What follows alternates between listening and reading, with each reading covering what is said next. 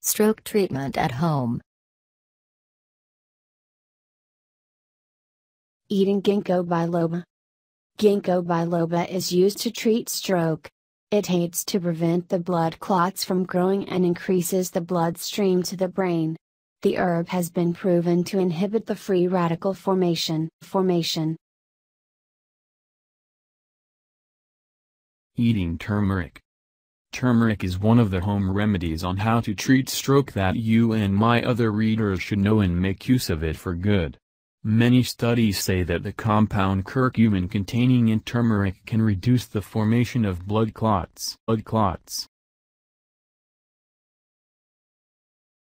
Turmeric is a key ingredient in cooking and may be found in most of the curry spice blends.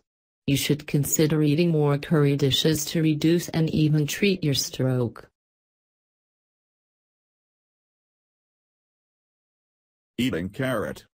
Consumption of carrots can reduce risks of stroke. Women who eat 5 servings of carrots per week suffer 68% fewer stroke risk than those who eat carrots less than 2 times a month. Carrots are high in beta-carotene and other essential carotenoids.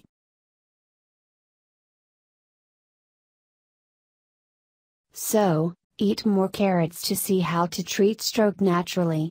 They are great as snacks, especially the baby carrots. Add them to vegetable soups or make carrot juice. In case you want to do better, add some pieces of garlic and ginger in order to provide them with zest.